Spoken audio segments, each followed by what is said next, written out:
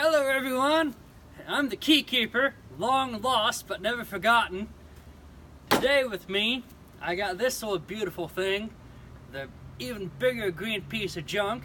And if we come in close, you can see that I'm getting some things put together on it. I got the turbo mounted up, the intake, I got my radiator, so it's starting to look like a truck engine again, but there's still a lot of pieces I need to get.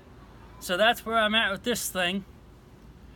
As far as my dad's Cadillac, it's the same as it was when we put it in the garage.